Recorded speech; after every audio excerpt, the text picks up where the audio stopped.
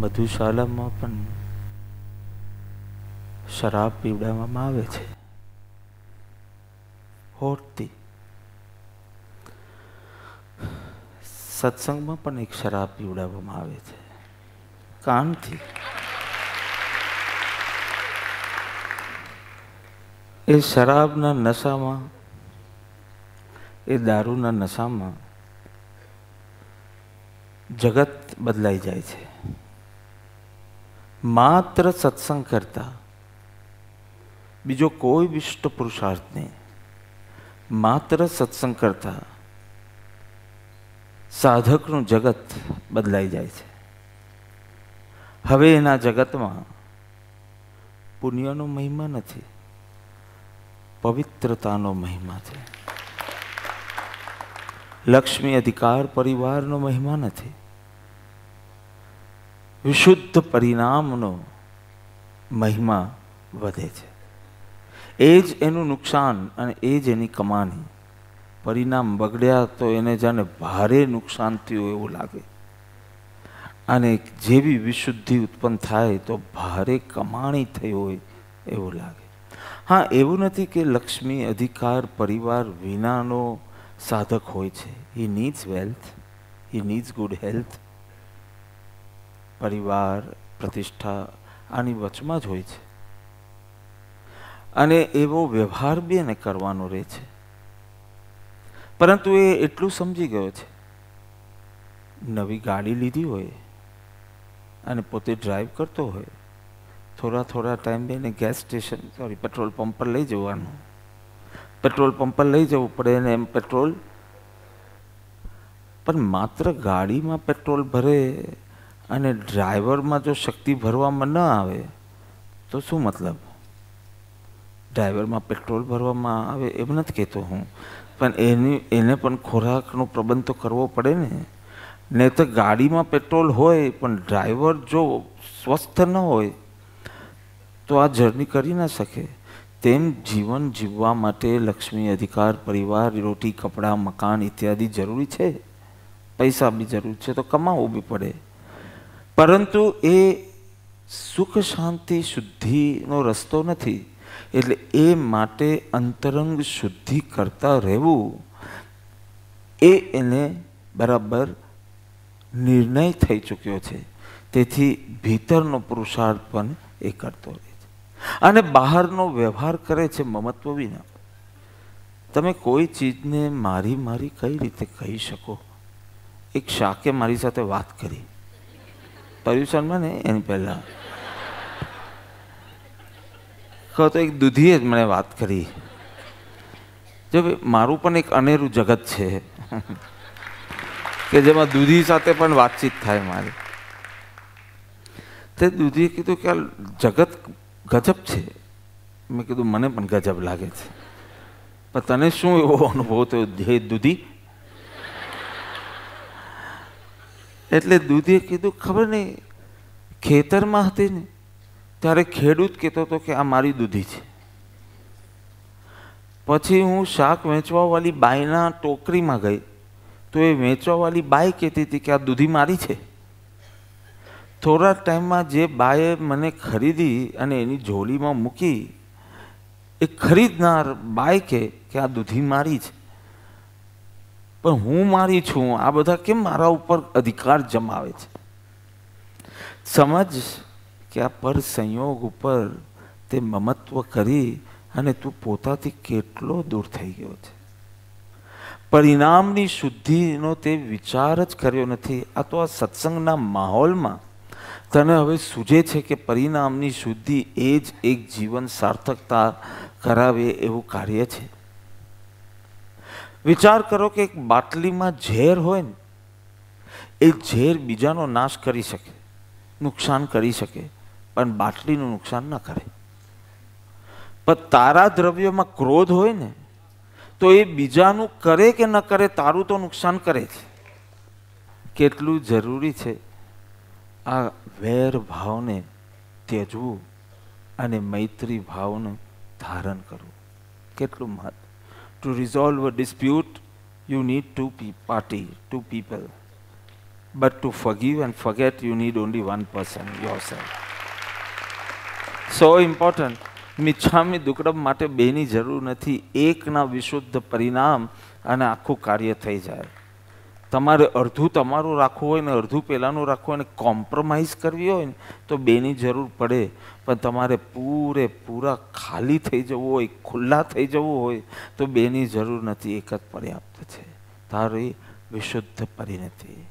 Who is God's favorite? Who has the strength to take revenge, answer back, still chooses to forgive. Chooses to forgive. લાચારી નહીં, દીનતા નહીં, અપેક્ષા નહીં, ગણતરી નહીં. He chooses to forgive, though he has the capacity to take revenge. સત્તા, એની પાસે સત્તા છે, પરંતુ એની પાસે ધનીપણું છે, પણ ધનીપણું હવે એને કરવું નથી. એને માત્ર વિશુદ્ધ થવું છે, નિશલ્ય થવું છે. આવી પરિણતિ છે. જો ભાઈ ગાડીનું લાઇસન્સ લેવું હોય ને, હું હમણાં નવા જીવન અર્પિત કઈ રીતે કરે છે એને ગૌણ કરીને બોલું છું. એ લોકો પહેલાં લાઇસન્સ લે, પછી પ્રેક્ટિસ કરે અને પછી એની થિયરી શીખે. પણ એકચ્યુઅલી ક્રમ ઉલટો છે કે પહેલાં ડ્રાઇવિંગની થિયરી શીખવી જોઈએ, પછી એની પ્રેક્ટિસ કરવી જોઈએ લર્નર્સ લાઇસન્સ પર, અને પછી એની પરીક્ષા આપવી જોઈએ, અને પરીક્ષામાં પાસ થઈએ એને લાઇસન્સની પ્રાપ્તિ થાય. ક્રમ તો આમ છે ને. તેવી જ રીતે યોગ, પ્રયોગ અને પરીક્ષા. યોગ એટલે પ્રવચન, મૈત્રીની સમજણ લો, પ્રમોદની સમજણ લો, કરુણાની સમજણ લો, ઉપેક્ષાની સમજણ લો. આ યોગની ભૂમિકા થઈ કે જેમાં સત્સંગ યોગ, પ્રવચન યોગ. અને સમજાયું ને આટલા 2-3 દિવસમાં મૈત્રી શું છે એ સમજાયું. હવે ત્યાં કાર્ય પૂરું નથી થતું, હવે એનો પ્રયોગ કરો, પ્રેક્ટિસ ઇટ.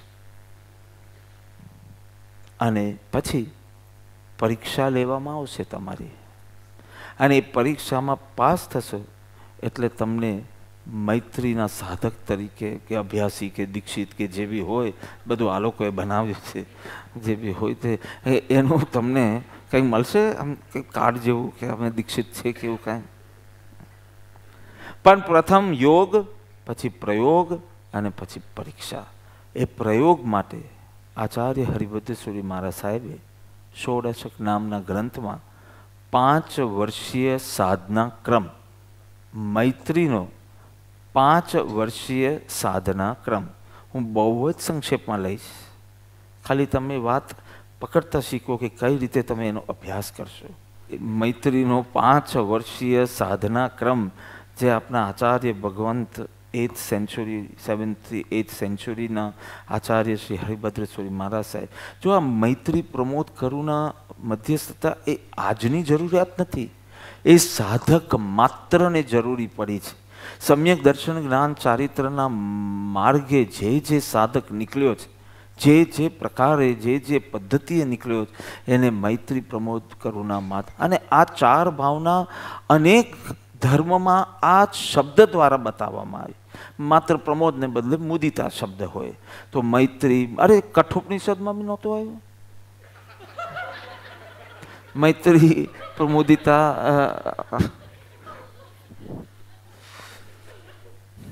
તો એ 5 વર્ષીય સાધના ક્રમ ને સંક્ષેપમાં જોઈ 5 મિનિટમાં મૈત્રી કરી અને પછી આપણે પ્રમોદના ક્ષેત્રમાં પ્રવેશ કરીશું.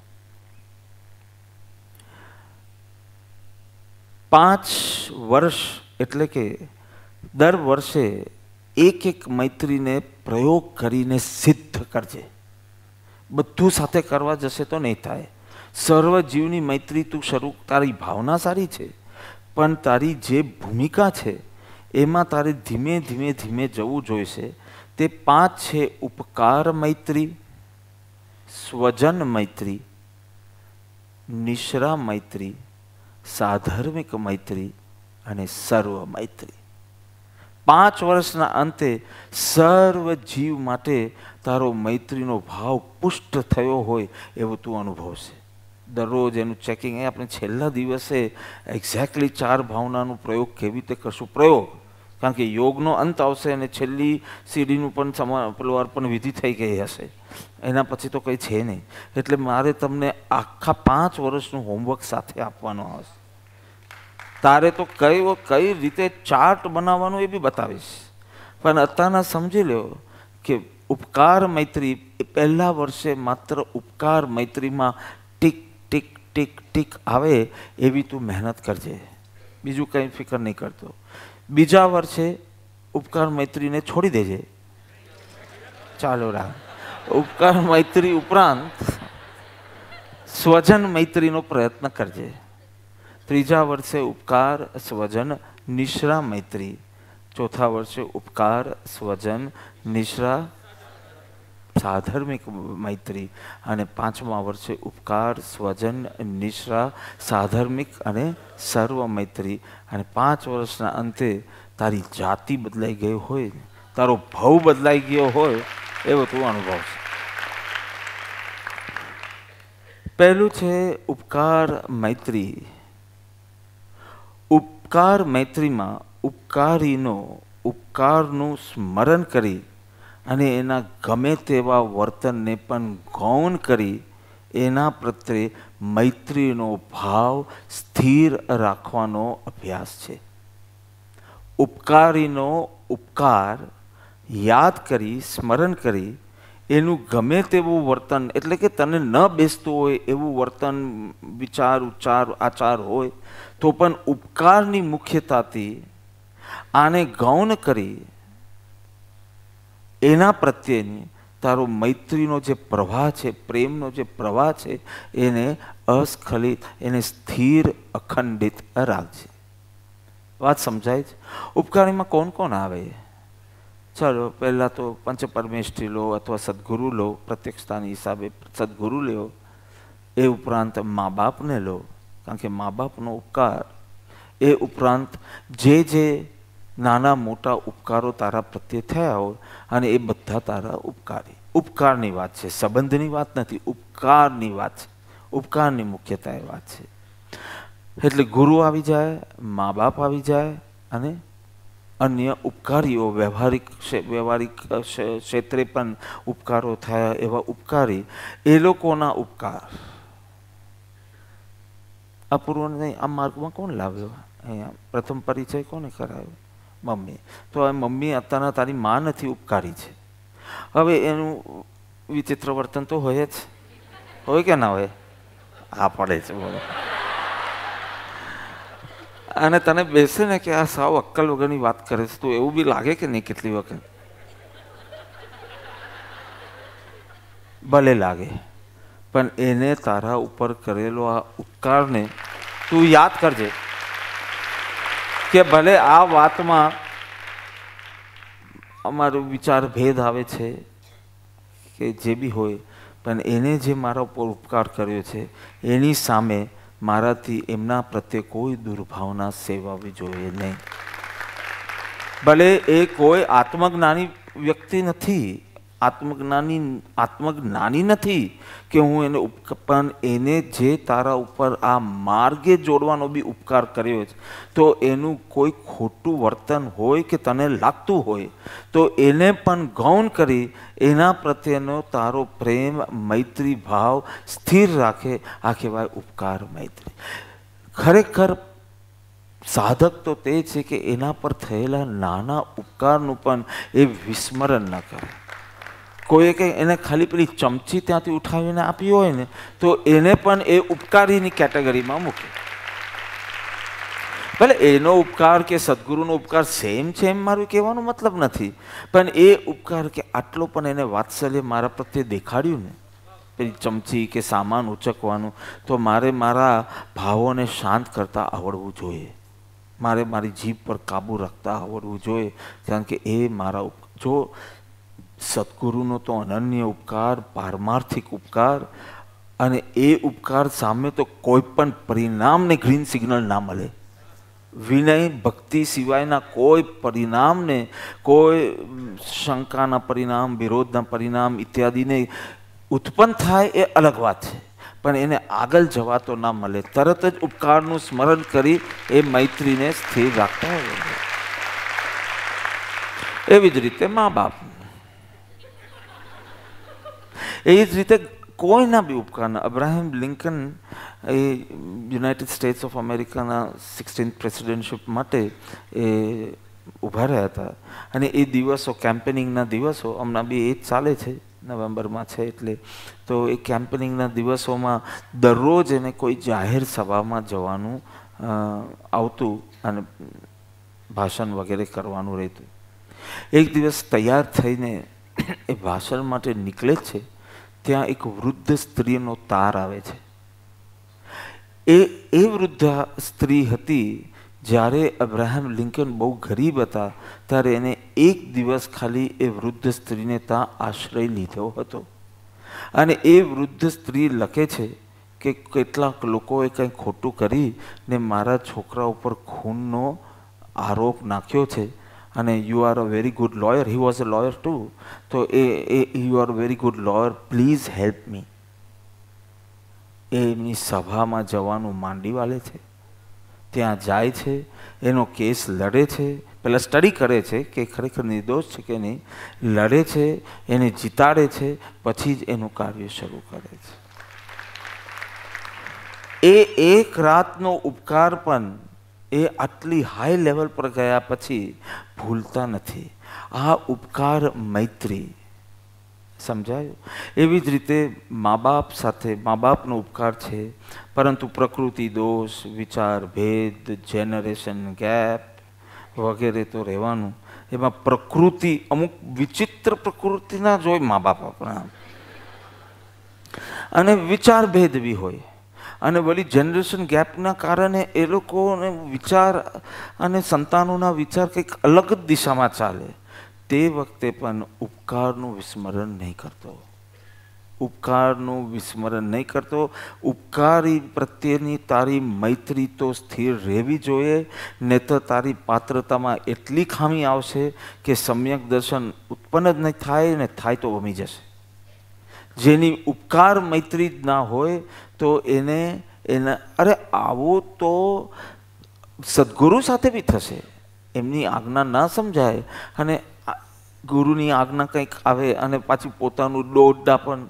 કેટલાક લોકો હું મારા વિકલ્પો મૂકું તમને જેમ ઠીક લાગે તેમ, એટલે પણ આવા રસોઈઓ નહીં જોઈએ જે આખો દિવસ સજેશન જ આપ્યા કરે. દાસ્ય ભક્તિ અલગ પ્રકારની છે, અને તારું દોડડા પણ અલગ પ્રકારનું છે. અને તારા સ્વચ્છંદ મતિ કલ્પના અહંકારની અંદર કોઈ આજ્ઞા ન બેસે, પણ તને પેલી ઉપકાર મૈત્રી સિદ્ધ થઈ હોય તો તારો એ સમર્પણ ભાવ, તે વખતે ગુરુના અપેક્ષાએ આ ઉપકાર મૈત્રીને તમે કહેવાય સમર્પણ ભાવ. એ સમર્પણ ભાવના કારણે પણ તું તારો પ્રેમ સ્થિર રાખશે.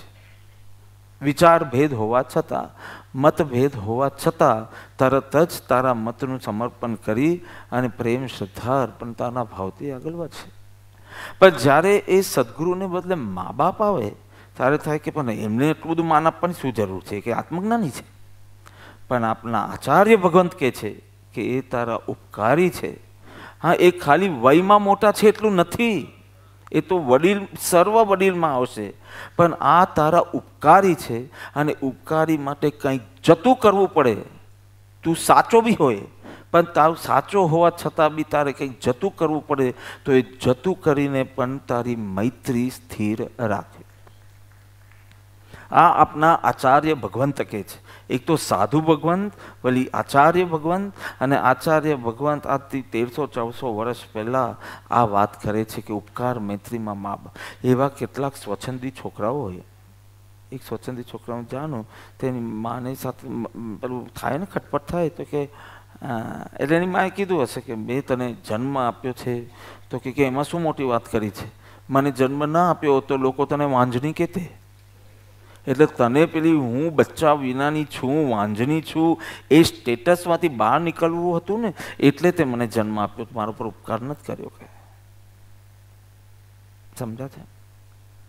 વળી કે મેં તને મારું દૂધ પીવડાવ્યું છે, તો કે એમાં શું મોટી વાત છે, મારા જન્મ વખતે દૂધ ઉત્પન્ન થયું અને એનો જો નિકાલ ન કરે તો એ દૂધ પોઈઝન થઈ જાય અને એ તને જ નુકસાન પહોંચાડે, એટલે તે કે તારી રક્ષા કરવા માટે પીવડાવે કે મેં 9 મહિના તને ગર્ભમાં રાખ્યો.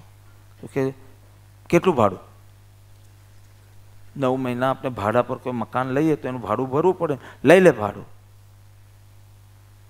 એના બાપને થયું કે કોઈક સંત સાધુ પાસે લઈ જઈએ કે એને થોડું વિનય જાગે, એટલે એના સાધુ પાસે લઈ જાય છે અને સાધુને કહે છે કે જરા એને સમજાવો મા બાપનું કેવું વિનય રાખવો જોઈએ. તો પેલા સાધુએ કીધું, જો બેટા, મા બાપનો ઉપકાર કદી વળી શકાય નહીં. પેલો પછી બધું થોડું ભાષણ કર્યું અને કે સમજો બરાબર? તો કે સમજો. ઘરે આવ્યો અને પાછું એવું ને એવું જ વર્તન એનું. એના મા બાપ પૂછે છે કે કેમ? કે સાધુ ભગવાન પાસે કંઈ શીખ્યો નહીં? તો કે બરાબર શીખ્યો. જે ઉપકાર વાળી શકાય એમ જ નથી, તો પછી એને વાળવાનો પ્રયત્ન કેમ કરવો જોઈએ? જો સ્વચ્છંદ જ્યારે આવે ત્યારે કોઈક સાધુના ઉપદેશને પણ કેમ ઉલટું લેવું? અને એક મહાવીરે જે આદર્શ સેટ કર્યો, ગર્ભમાં હતા ત્યારે માને તકલીફ ન પડે એના માટે હલનચલન બંધ કરી. તે શારીરિક તકલીફ તો બંધ થઈ, પણ મહાવીરને પેલી મનની પીડા, એક ઇમોશનલ માતાનું મન કઈ રીતે ચાલે એ લક્ષમાં ન રહ્યું અને એની શરીરની તકલીફ બચે એના માટે હલનચલન બંધ કર્યું. તેમાં તો કેટલું દુઃખ થયું અને જેવું ખબર પડ્યું એટલે હલનચલન શરૂ કરી અને ગર્ભમાં લે છે એ પ્રતિજ્ઞા કે જ્યાં સુધી મા બાપ જીવિત રહેશે ત્યાં સુધીનું દીક્ષા નહીં લઉં. કારણ કે જ્યારે મારું મુખ પણ દેખ્યું નથી અને જ્યાં આટલો એમનો પ્રેમ સ્નેહ છે તો એ મને છોડી શકે નહીં. આવો આદર્શ સ્થાપ્યો. તો ઉપકાર મૈત્રીની અંદર સદગુરુ, મા બાપ અને અન્ય ઉપકારી. બાપના પદાર્થમાંથી આપના શરીરના અમુક અંગો બને અને માના પદાર્થમાંથી અમુક અંગ બને. હા, વીર્ય રજના ફ્યુઝનથી આખી આ યોનિને જન્મની પ્રક્રિયા બને. પરંતુ આપના અનેક અંગમાંથી મસ્તક, માંસ અને લોહી, આ 3 માતામાંથી પ્રાપ્ત થયા છે. હાડકાં વગેરે પિતા પાસેથી મળે છે. પણ એટલે જો તને ખરેખર ઋણ ચૂકવવું હોય ને તો તારે તારું મસ્તક આપી દેવું જોઈએ, લોહી આપી દેવું જોઈએ, માંસ આપી દેવું જોઈએ. શું રે? મા બાપનો અનંત ઉપકાર. અને એ મા બાપની સેવા કરવાને બદલે તું પાછો દૂર બીજાની સેવા કરવા જાય, તું લવ એન્ડ કેરમાં જાય પાછો. પણ મા બાપની સેવા કરવાની છે તે તને ભાન નથી પડતું. તારો સ્નેહ ને તારી મૈત્રી તો કોઈક બીજી જ કોઈક આ 5 વર્ષીય પ્રોગ્રામની બહાર છે. કારણ કે જે મા બાપને તારી જરૂર હોય ત્યાં તારે સેવા નથી કરવી, પણ તને સેવા કરવી છે. મારી સેવા છે લવ એન્ડ કેરમાં. આ ખરેખર સેવાનો ભાવ નથી બેન, આ તારી હોબી છે. નવરી ઘરમાં બેસીને તને ગમતું નથી ને એટલે તું બહાર ભાગે છે સેવાના નામે. અને જે દિવસ તને કોઈ બીજો પ્રોગ્રામ આવશે કે કંટાળો આવશે ને ત્યારે તું ફોન કરીને કહી દેશે કે આજે જરા મને ફાવે એવું નથી. સેવા હોય ને તે માણસ આવું બોલી ના શકે, પણ એ સેવા હતી જ નહીં. તારો શોખ હતો, રાધર ઘરમાં રહેવાનો કંટાળો હતો, બિઝી રહેવું હતું. અને આ એક સારું કામ છે, પણ સેવા ભાવ હોય તો સેવાનો પહેલા અધિકારી મા બાપ છે. અધિકારી પ્રથમ મા બાપ છે. અને એ સેવા બી 5 પ્રકારે થાય. પાછી એક ઉપચાર સેવા, એક લોક ભયતી સેવા, એક અર્થ, એક કામ અને એક ઉપકાર. એક ઉપચાર ફોર્મેલિટી, બીજું લોક ભયતી, લોકો શું કહેશે. આપણે જો મા બાપને સાથે નહીં રાખી જુદું ઘર અપાવી દઈશું ને તો લોકો શું કહેશે, એટલે સેવા કરો. આ લોક ભયતી સેવા કરી. અર્થ કામના, અર્થ અને કામ. અર્થ એટલે જો સેવા નહીં કરે તો વિલમાં નામ નહીં લખે અને માજી પાસે ડલ્લો છે. અને જો છેલ્લે સેવા નહીં કરીએ અને માજીનું ફટક્યું ને તો વિલમાં નામ. એમ અર્થ સેવા. કામ, ક્યારેક બચ્ચાઓને સાચવવાના હોય ને તો મા બાપ કામ લાગે. અમેરિકામાં આયા બહુ મોંઘી હોય. અમેરિકામાં આયા બહુ મોંઘી હોય. એટલે ડિલિવરી હોય ને એટલે કે મમ્મી 3-4 મહિના માટે બોલાવી દે, સસ્તી આયા. ઉપચાર, લોકભય, અર્થ, કામ અને એક ઉપકાર ભાસે અને સેવા કરે, જેમાં વિનય હોય, જેમાં પ્રેમ હોય. એ સાચો કે સાચી છે એ ચીજ જ મહત્વની ન હોય, પણ મારી મૈત્રી સચવાવી જોઈએ એ પોઈન્ટ મહત્વનો બને. મારું રિસ્પેક્ટ, માય લવ, અને એ ગૌણ કરીને તું જે સેવા કરે એ આચાર્ય ભગવંતને તો માન્ય નથી જ. એટલે પહેલું છે ઉપકાર, મૈત્રી. આના ઉપર તો જેટલું કરાય એટલું આખી 1-2 સીડી જેટલું થઈ શકે એમ છે. બીજી મૈત્રી છે સ્વજન મૈત્રી. સ્વજન મૈત્રી એટલે ઉપકારી ના હોય પણ બ્લડ રિલેશન હોય, સ્વજન હોય, પણ એમાં સંબંધ હોય, સંબંધની મુખ્યતા છે, પણ એમાં ઉપકારની મુખ્યતા નથી. તો બીજા વર્ષે યુ ફોકસ ઓન સ્વજન મૈત્રી. તમારા સ્વજનો સાથે સ્નેહની વૃદ્ધિ કરો, સહિષ્ણુતાની વૃદ્ધિ કરો, વધારો કરો, ટોલરન્સ સવાના જે વાત આવી એની વૃદ્ધિ કરો, દુર્ભાવનાઓ ઘટાડતા શીખો, અપેક્ષા અને સ્વાર્થ ઘટાડતા શીખો. વરસાદ વરસે ને તો પહેલાં આજુબાજુના, સમજો અહીંયા વરસાદ પડ્યો તો પહેલાં આજુબાજુના ખાડા ભરાય, પછી દૂરના. આદિવાસીઓના ખાડા પછી ભરાવા જોઈએ, પહેલાં તમારા સ્વજનોના ખાડા ભરાવા જોઈએ. પેલું ન કરવું જોઈએ એમ નથી કહેતો. અને બોલનાર એમ બી બોલે કે ભાઈ પોતાનું તો બધા કરે પણ બહાર કોઈની, તે બરાબર છે, પણ પોતા પ્લસ બહાર, પોતાના કાઢી અને બહારના નાખો તો એ જ્ઞાની ભગવંતને આ ક્રમ માન્ય નથી. આ એક તારી ચોઈસ છે, આ તારી હોબી છે, આ તારો શોખ છે, આ તારો સ્વાર્થ છે. કોઈ વાર આ તારું સ્વજનો સાથે ભાવતું નથી ને એટલે ભાગેલી વૃત્તિ છે.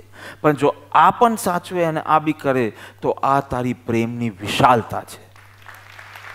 It should expand, it should not substitute કે આ 6 ને બદલે આ 6 સાથે મને ફાવે છે. Not that, it should expand. એટલે કે જે વરસાદ વરસે ત્યારે આજુબાજુના ખાડા પહેલાં ભરાય, તેમ તારામાં સ્નેહ ઉત્પન્ન થાય, મૈત્રી ઉત્પન્ન થાય, તો પહેલો ફાયદો સ્વજનોને થવો જોઈએ. ઉપકાર મૈત્રી પછી. અને આ સ્વજન મૈત્રીમાં આદર્શ પરિવાર કયો હોઈ શકે? સ્વજન મૈત્રી જ્યાં પોતાના સ્વાર્થનો વિચાર જ ન હોય અને અન્યના સુખનો જ વિચાર હોય. સૌથી આદર્શ પરિવાર આપણા રામચંદ્રજીનો. રામ એના સુખનો વિચાર ન કરે, એના પિતાને સુખનો વિચાર. સીતા એના સુખનો વિચાર ન કરે, એના પતિનો વિચાર કરે. લક્ષ્મણ એના સુખનો વિચાર ન કરે, એના ભાઈનો વિચાર કરે. ઉર્મિલા એનો વિચાર ન કરે, એના પતિનો વિચાર કરે. કૌશલ્યા અને સુમિત્રા પણ એનો વિચાર ન કરે, પણ એમના છોકરાઓને એના પિતાની આજ્ઞા પાળવા માટે આશીર્વાદ આપે. કેવો આદર્શ પરિવાર જ્યાં સ્વાર્થ ત્યાગની કઠિન તપસ્યા થાય, વિના ખેદ અને વિના અપેક્ષાથી થાય, અને કેટલી સહેલાઈથી થાય. આદર્શ પરિવાર, કારણ કે ત્યાં સ્વજન મૈત્રી સિદ્ધ હતી. સ્વજન મૈત્રી સમજાય? સ્વજન એટલે જે બ્લડ રિલેશનમાં અથવા સંબંધીમાં છે તે સ્વજન મૈત્રી. જો કેટલી મહત્વની વાત છે કે પોતાનો સ્વાર્થ ત્યાગીને પણ એના સુખ માટે વિચાર થવો, આ સ્વજન મૈત્રી. અને આ રામચંદ્રજી વખતે જ હતી એવું નથી, આ કાલમાં પણ તમને જોવા મળે. અને આંતિ સાવ સ્વજન મૈત્રી જેના ઠેકાણા ન હોય એવા દ્રષ્ટાંત તમે કહો તો 1-2 બોલી કાઢો, પણ પછી પ્રમોદ થોડું થશે, ચાલશે, થોડું તો કરી જ લેશું આપણે, એટલે સીડીમાં આવી જાય. પ્રમોદનું સ્ટીકર લાગી ગયું ને એટલા માટે. આ સ્મિતાબેનને જોઈ લો ને, બહુ સેવા કરે. એનો વર કાંઈ સેવા ના કરે, એની બહુ સેવા કરે, અને એનો દીકરો બી બહુ સેવા કરે. એનો વર કાંઈ સેવા બેવા ના કરે. અને મને ખબર છે ને, PhD વખતે તો આ બી એટલો બિઝી, આ પણ એટલા બિઝી, અને એનો વર એટલું જ કે તમે મારી ફિકર નહીં કરો, તમે તમારી સેવા કરો, હું બહાર ખાઈ લઈશ, મારા માટે રસોઈ કરવા માટેના પણ વિકલ્પ ન કરો. હું હવે પાછું બોલું, એ કઈ સેવા બેવા ના કરે, પણ આ જે સેવા કરે એ જો ઈચ્છતે તો એનું છે કે નહીં? અહીંયા છે. તો ધણીપણું એનું બજાવી શકે કે ભાઈ વોટ ઇઝ ઓલ ધીસ, મારા માટે રસોઈ કરો, તમે ભૂખ્યા મરવું હોય તો મરો. ધણીપણું બજાવવું હોય તો બજી શકે. હવે ઇટ વોઝ અ ચોઇસ કે ધણીપણું બજાવવું કે સ્વજન સાથે એટલી મૈત્રી હોય, મારી ફિકર નહીં કરતું, સેવા કર. અને હું કેટલી વાર પૂછતો તો કે આજે પપ્પા બહાર ખાઈને આવશે, વાંધો નહીં, પણ એમ કે તમે 12 કલાક નહીં 14 કલાક કરો, 16 કલાક કરો. આવી સેવા. એનાથી ઉલટા દ્રષ્ટાંત બી હોય. પોતાનો સાંસારિક સ્વાર્થ એટલે કે અહંકાર ન પોસાય તો ધણીપણું કરે, અને એની પત્નીને કહે નથી કરવાની કાલથી સેવા, બસ આ સેવા કરીને અમારું કંઈ ધ્યાન નથી રાખ. ધણીપણું કરે, ધણીપણું. અને આવું કૃપાલુ દેવે એક વ્યક્તિને ધણીપણું કર્યું હતું. કોણ? મોતીલાલ ભાવસાર. હા, ઉત્તર સંડામાં ધણીપણું કરતો એની બૈરીને. અરે મોડર્ન ટાઈમ્સ વેર પતિ પત્ની ગેટ્સ ધ સેમ સ્ટેટસ, અને જૈન ધર્મ તો બધાને ઇક્વલ સ્ટેટસ આપે, પણ કેટલા મૂર્ખાઓ એમ માને અમે પૈસા કમાઈએ, અને મારવાડીઓમાં તો ખાસ અમે પૈસા કમાવીએ એટલે અમે ધણી આ ઘરના, અને તું રાંધે તેમાં મોટું શું કાર્ય કર્યું, અને એનું ધણીપણું કરે. તો કૃપાલુ દેવ તો આ બધું કંઈ ચલાવે નહીં. એ દ્રષ્ટા ભાવમાં સ્થિત છે, પણ મૈત્રી પ્રમોદ કરુણા માધ્યસ્થતામાં બરાબર પ્રતિષ્ઠિત છે. અને એમાં બી મૈત્રીમાં સ્વજન મૈત્રી બરાબર જાણે છે. અને જરાક કડકાઈથી વાત કરતા જો તો કે કેમ મોતીલાલ ધણીપણું બજાવો છો, હોશિયારી મારો છો. હા, તારી પત્ની કોઈ થોડી એડ્યુકેટેડ હોય કે સમજણમાં થોડી ઓછી હોય, એમાં તું તને તમારા કરતાં વહેલી મોક્ષે જવાની છે. 8મા ભવે 8 શબ્દ બોલ્યા છે ભગવાન, એનો 8 ભવ પછી મોક્ષ છે, ને તમારું તો હજી ઘણા ભવો બાકી છે. તો જો એક બાજુ સ્વાર્થ ત્યાગ કરવા માટે તૈયાર થાય એવું દ્રષ્ટાંત જોયું. પેલું દ્રષ્ટાંતનું નામ કેવી રીતે દઈ શકું હું? હા, ના દેવું જોઈએ ને. પરંતુ ધણીપણું કરે ને તો ધણીપણું કદી ના થઈ શકે ને એવી માખી મચ્છરનો જન્મ મળે, પછી એ ધણીપણું નહીં કરી શકે ક્યાંય. અને એ બી તારા સાંસારિક સ્વાર્થ માટે. એક તને કોફી ટાઈમસર ના મળી, તેમાં કે ધર્મ છોડી દે. અરે તારી શું એની જેમ સ્વજન મૈત્રી હોવી જોઈએ. હવે ઘરે જઈને તમે કહેશો ને, આ પ્રીતિને કહે પ્રીતિ સાંભળ્યું કે નહીં સ્વજન મૈત્રી, પણ પ્રીતિ બી તમને કહી શકે, પ્રીતિ બી તમને કહી શકે કે તમે પણ સ્વજન મૈત્રી, એમાં સ્વાર્થ ત્યાગની તૈયારી હોવી જોઈએ. બીજાના સુખનો ને એના અભ્યુદયનો વિચાર, જે મૈત્રીનો બેઝિક છે, એ આવવું જોઈએ. કેટલી મહત્વની વાત છે. આપણો સ્વાર્થ જરાક ન પોસાય ને આપણી મૈત્રી તૂટી જાય છે. આ તો ખાલી સ્વાર્થના સંબંધ થયા. અને તું પાછો કે પેલો મને પેલી મને કે પેલો કે પેલી જે બી પ્રેમ નથી કરતી. એટલે તું શું કરે છે? ધણીપણું બજાવી આ કંઈ પ્રેમ નથી, આ બિઝનેસ બી નથી, આ તો ટોર્ચર છે. આ તો તારી પત્નીમાં ડિવોર્સના ગટ્સ નથી, ને તો ડિવોર્સ કે દીક્ષા લઈ લેવી જોઈએ, તારી સાથે રહેવું ના જોઈએ. એ તો ગટ્સ નથી. હું ઉલટું કહું, ધણીપણું બજાવે છે એટલે બહેનને કહું કે તું બી જરા આને પંપાલીને જીવું ને બાપા, એને થોડી ભીખ આપી દે. પ્રેમની ભીખ જોઈએ તો પ્રેમની ભીખ, સમયની ભીખ જોઈએ તો સમયની. એ ભિખારી છે તારે તો આટલું ધણીપણું કરે છે. સમ્રાટ હોય તો પ્રેમ વેચતો હોત. ભિખારી છે એટલે તો માંગ કરે છે. એટલે તારા ઘરે ભિખારી છે, અમે તો ઘરની બહાર ભિખારીઓ હોય, રસ્તા પર ભિખારી હોય. તારી પાસે તો ઘરે ભિખારી છે. તને તો કેવો દાન ધર્મનો અસ્ખલિત પ્રવાહ. આપને એને ભીખ. ક્યાં અધ્યાત્મની વાત કરવા બેઠા છે, મૈત્રી પ્રોમો. ક્યાં આ મા બાપ ને ફેમિલી આવી ગયા. હું શું કરું? આચાર્ય હરિભદ્રિય કર્યું તો હું શું કરું? હું એટલું કરી શકું કે શોર્ટ કરી શકું, એટલું કરી શકું હું. પણ આ જરૂરી છે, કારણ કે તારી મૈત્રી છે ને 5 જણને સ્કીપ કરીને જ જાગે છે. આમ વિદ્યા વિહાર ને ગુરુકુલમાં જશે તો કે આ બધા છોકરાઓ તારા છોકરા મારે થેપલા બનાવ્યા, એ પણ બનાવને આ બી કર, તો બહુ મજા રહે. અને આ સંતોએ એમના જીવન દ્વારા સિદ્ધ કરીને બતાવ્યું છે, એવું નથી.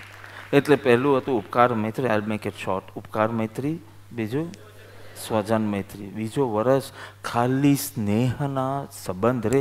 ગમે તેવો પેલો ઋણાનુબંધ હોય, જો આ રીતે શરૂ નહીં કરતા, પણ એના તો અમારા તો ઋણાનુબંધ જેવા છે ને, હું તો જાત ઘસી નાખું ને તો પણ એ ખુશ જ ના થાય. ઘસ તો ખરી, પછી આપણે જોઈએ પેલા ઘસ તો ખરી. પેલું ચંદન ખાલી બોલ્યા કરે કે હું ઘસાઈ જાઉં તો બી કે તું ઘસ તો ખરી. You need it. See, I will just ask you some questions and then I'll finish it fast. I'm asking you some questions. I'll ask you 4 questions. જેનો જવાબ તમારે મને હમણાં આપવાનો નથી, મનમાં તૈયાર કરજો. Give me 4 names of the wealthiest people on earth.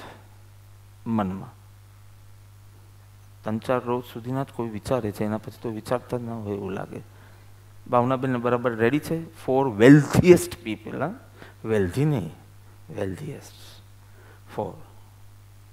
Give me the names of 4 people who won Nobel Prize between 2009 and 2011. 4. મનમાં તૈયાર કરજો, પછી પૂછો છો એન્ડમાં.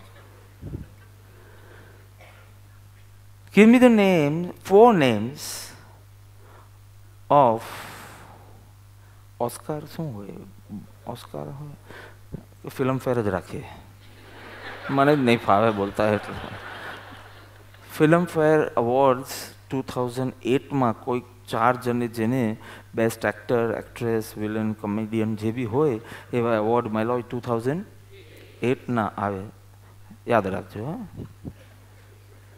અને મિસ ફેમિના 2010ની, એનું નામ યાદ કરો. See, you should know because these were the people who had made headlines. હા, કેટલી મહેનત એ લોકોએ કરી હતી, કેટલી ફેમ, વેલ્થ ઇત્યાદિ મળી હતી, and they have really done something in this world. So they have worked so hard and they made headlines. So ચાલો પછી જવાબ આપજો, થોડો ટાઈમ રહીને. You can take some time. બીજા 4 જવાબ આપજો. Give me the names of 2 teachers of your school days who influenced you. મનમાં નક્કી કરજો. આન્સર્સ રેડી હોય એવું લાગે છે. Give me the names of 2 friends who really helped you in your worst period of your life, or testing, struggling periods of 2 friends. Give me the names of 2 people who made you feel little special. હા, જેના સંગમાં you આમ એક confidence વધી જાય અને you found. Give me the names of 2 people with whom you would love spending some time with. એટલે કે પાછળના 4ના જવાબ તૈયાર છે તમારે, જે 20 વર્ષ જૂના નામ છે. હા, કેટલાકનું સ્કૂલિંગ 20 વર્ષ પહેલાં પૂરું થયું છે, તો બી એ ટીચર્સના નામ ખબર છે. સાવ ઓર્ડિનરી હતી એ ટીચર. હા, રૂપમાં, પૈસામાં, એક જ્ઞાનમાં વધારે હોય એ બી હમણાં તો નથી લાગતું, તે વખતે લાગતું હતું. અને બસમાં આવતી હતી, એનું નામ તમને યાદ છે. અને હું કહું છું વેલ્ધીએસ્ટ પર્સનનું નામ કહો તો એ તમને યાદ નથી, જેની પાસે ચિક્કાર પૈસો છે, જેની પાસે બ્યુટી છે, એવી મિસ ફેમિનાનું નામ તમને યાદ નથી. પણ પેલું Y? Because these are the people who touched your lives, who cared for you, who were there for you, who influenced you. So therefore, સંસારમાં કોઈ મોટી ડિગ્રી પ્રાપ્ત કરી હોય, પૈસો પ્રાપ્ત કર્યો હોય, નામ પ્રાપ્ત કર્યો હોય, that is not important, but love is important. Love is important. તો સ્વજન મૈત્રી કેટલી ઇમ્પોર્ટન્ટ છે. હા, જેવો તાવ આવે, હમણાં અપૂર્વ તાવ આવે અને એને કાંઈ ભાન ના પડે, આમાં પડ્યો હોય, ત્યારે મમ્મી જ ઉજાગરો કરશે અને મમ્મી જ તને ગરમ દૂધ બનાવીને દેશે અને અડધી રાત સુધી 2-3 વખત રાતના પૂછી જશે કે કેમ છે. હા, તે વખતે તમને એમ લાગે કે ઓહો, મારે પણ એના માટે કરવું જોઈએ. જેવો સારું થઈ જાય ને, સેવા તો કરવી જ જોઈએ, પણ સેવા વિલ સ્ટાર્ટ ફ્રોમ ઉપકાર મૈત્રી, સ્વજન મૈત્રી. ત્રીજી નિશ્રા મૈત્રી. નિશ્રા એટલે જે બ્લડ રિલેશનમાં નથી, તમારા સંબંધી ન હોય પણ તમારા સંબંધમાં આવ્યા હો. કયા અર્થમાં? સંઘમાં.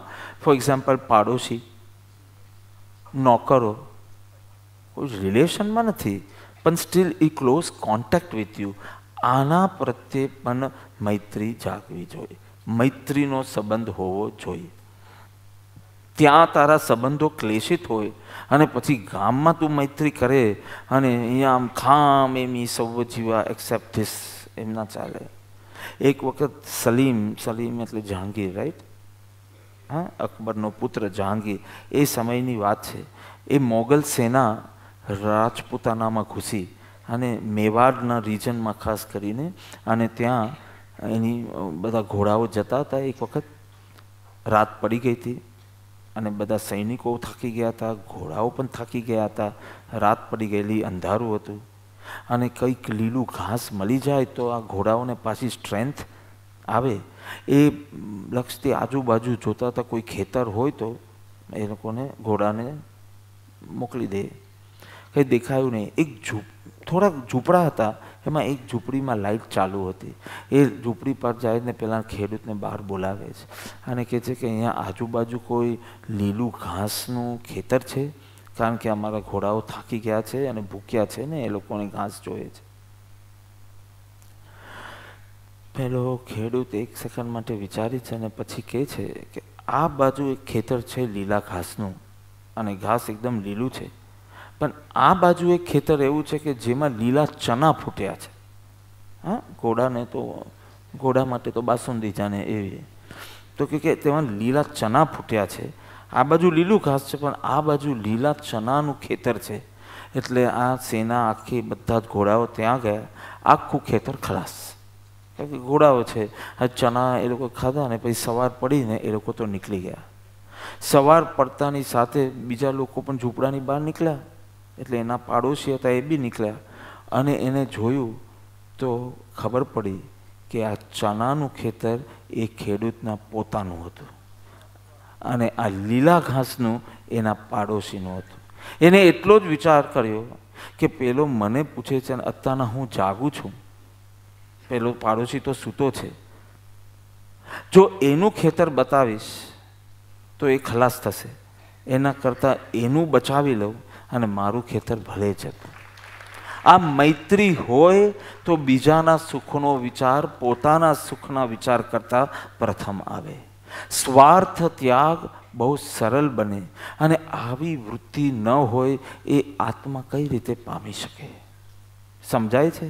હા, આ જૈન ધર્મ સ્વાર્થ તરફનો ધર્મ નથી. જૈન ધર્મ જેટલો પરોપકારી છે એ આ પર્યુષણમાં તમને સમજાશે કે એની દરેક ભાવનામાં બીજાનું હિત, બીજાનું સુખ રહેલું છે. અને આજકાલ કેવું પાડોશી વચ્ચે જ કટિંગ થયા કરે. પેલું પતંગમાં બી પાડોશીની પતંગ ફાડો ને, તમે કાપો ને, હા, બાજુમાં હોય પાડોશીની જ હોય. તમે પેલો ઘાટકોપરવાળા સાઉથ બોમ્બેની પતંગ ના કાપે, પણ પાડોશીની જ કાપે. અને એ રીતે જેવા પરિચય વધે ને એટલે રાગ દ્વેષ વધે છે, કારણ મૈત્રીનો અભાવ છે. એક બેનને કીધું, શાંતાબેન તમારા પાડોશી તમારા વખાણ કરતા હતા? તો કે ના હોય, બીજો કોઈ હશે. અમારા સંબંધ જ એવા નથી કે અમારા વખાણ કરી શકે. બોલો. એક પાડોશી તો ઘર છોડીને જતા હતા, તો પછી પેલાને કીધું કે ક્યાં જાઓ? તો કે અમે છોડીએ છીએ, સારા પાડોશી મળશે એટલા માટે. પેલા લોકો કે અમને બી સારા મળશે, બીજા આવશે ને. આવું જ્યાં તારા ધર્મનું વાતાવરણ હોય ત્યાં તારા ધર્મની કોઈ પ્રભાવ ના. એક શાળીભદ્રનો જીવ, એ શાળીભદ્ર બન્યો ને એમાં બી એના પાડોશીનો હાથ હતો. પૂર્વ ભવનો સંગમ, અને તે વખતે ખીરની ઈચ્છા થાય અને તે વખતે એની માતા આજુબાજુ પાડોશીઓ પાસે જાય થોડું ઘણું દૂધ ને ચોખા ને સાકર ને બધું લાવવા. જો તે વખતે પાડોશીની મૈત્રી ન હોત તો કોઈ વાર શાળીભદ્ર જન્મ્યો ના હોત. પણ એ પાડોશીનો કેવો મૈત્રી ભાવ, એકબીજાને સાચવી લેવાનો કેવો ભાવ કે ખીર બની, ખીરનું દાન કર્યું, દાનથી પુણ્ય બંધાયું, પુણ્યથી શાળીભદ્ર ગોવાળનો જીવ ગર્ભ શ્રીમંત બન્યો. એમાં પણ પાડોશીનો હાથ. અને 99 પેટી દરરોજ અને એક જ સાથે હજારો પેટીઓનો ત્યાગ અને મહાવીરનું શરણ અને અત્યારના સર્વાર્થ સિદ્ધિ વિમાનમાં શાહિક સંકિત સાથે એ આત્મામાં રમણતાપૂર્વક સમજાય. એમાં બી ક્યાંક દૂર દૂર પાડોશીનો હાથ આવ્યો ને, તમે એમ વિચારો કે તે વખતે પાડોશીએ કીધું શું આખો દિવસ અમારી પાસે લીંબુ મરચાં માંગવા આવો છે, એવું બધું માંગે ને સામે વાળું, દૂધ છે, દહીં છે, આ છે, આ છે. પછી ધીમે ધીમે કે લસ્સી જ છે, રેડી જ પૂછી લેશે. પણ પાડોશી, અહીંયા પાડોશી એટલે એક્ઝેક્ટ નેબર્સ એમ નહીં, પણ આજુબાજુ જે હોય એની સાથે તારો મૈત્રીનો સંબંધ હોવો જોઈએ. તે આ તો ઉપકાર મૈત્રી, સ્વજન મૈત્રી, નિશ્રા મૈત્રી, એવી રીતે સાધર્મિક મૈત્રી. હવે જે વર્ગ, જે ગ્રુપ આવે છે ને, તેમાં કહો તમે બધાને ઓળખતા ના પણ હો, પણ યુ આર ટાઈડ ગ્રામ્ય, પ્રાંતીય, દેશીય, ધર્મ, માનવતા, 5 રીતે આ ગ્રુપ બની શકે. ગ્રામ્ય, અમે ધાનેરાના. ક્યાં ગયા? અમે ધાનેરાના. તમે ધાનેરાના છો? અરે શું પણ એમાં આટલો ખુશ શું થઈ જાય? મેપમાં ધાનેરા ક્યાં છે એને ખબર ના હોય, પણ ગામ, અમે એક ગામના. તો કે કંઈ નહીં, એટલા પૂરતી બી તારી મૈત્રીને વધાર કે ખબર નથી પણ આપણા ગામનો છે ને, કોઈ બી રીતે કોઈ પણ ભોગે એને મદદ કરતો. એમ ગામ, ગ્રુપ, ગ્રામ્ય, પ્રાંતીય, અમે કાઠિયાવાડના, અમે ઝાલાવાડના, અમે ઘોઘારી, અમે હાલારી. અને એના માટે કંઈક દાન માટે આવે તો આપણે કરવું જોઈએ, એક્સેટ્રા એક્સેટ્રા. કે સાધર્મિક, એક ધર્મ, એક ગુરુની આજ્ઞામાં રહેનાર, એક ભગવાનની શાસનની સેવા કરનાર, કોઈ પણ પ્રકારે એક ગ્રુપ સ્પિરિટની વાત છે. એટલી તો તારી મૈત્રી વધાર, હજી વધારવાની છે, આટલાથી અટકવાનું નથી. પણ તારા ઘરની બહાર તો નીકળ, તારા સ્વજનોની બહાર તો નીકળ, તારા પાડોશીને પરિચિતથી બહાર તો નીકળ. અને અહીંયા કોઈ બી જવા લેંગાવાળા હોય તરત તમને લિફ્ટ આપશો ને કે આ આપણા સત્સંગી જ લાગે છે. હવે તો જેને લિફ્ટ જોઈએ ને એ જવા લેંગા પહેરીને આવે છે, કે જબા લેંગા જોઈને તરત તમે ગાડી અટકાવી દો, તમારી મર્સિડીઝ બી ઊભી રાખો કે નહીં આપનો કોઈ સાધર્મિક છે. હા, એને કોઈ ભોજનની તકલીફ હોય તો અમારા ઘરે આવજો, નામ નથી જાણતો. હજી ગઈકાલ સુધી અતુલભાઈ આ શિકાગોવાળાને ઓળખતા નહોતા, પણ કે તમે સાધર્મિક છો ને, હું તમારા આહારનો પ્રબંધ કરીશ. હા, તો એટલી તો મૈત્રી વધી ને. તમારાથી બહાર તો તમે નીકળ્યા ને. અરે મારે તો સ્વાધ્યાય કરવાનો છે, આ બધી લપન છપ્પન કોણ કરે? એમ નહીં, તમારી પ્રીતિ એટલી ફેલાય ને, એમાં તમે નિસ્વાર્થ બન્યા, તમારો રાગ અને દ્વેષ બંને ઓછા થયા. કારણ કે તમે એને ઓળખતા બી નથી, તમને એના માટે કોઈ સ્વાર્થ બી નથી, તો બી પ્રેમ વરસાવ્યો એટલે રાગ બી ઓછો થયો, અને દ્વેષ જાય તો જ આવા ભાવ થાય. એટલે ધીમે ધીમે ઉપકાર મૈત્રી, સ્વજન મૈત્રી, નિશ્રા મૈત્રી, સાધર્મિક ભક્તિ, અને છેલ્લી છે સર્વ મૈત્રી, માનવતાની પણ પાર.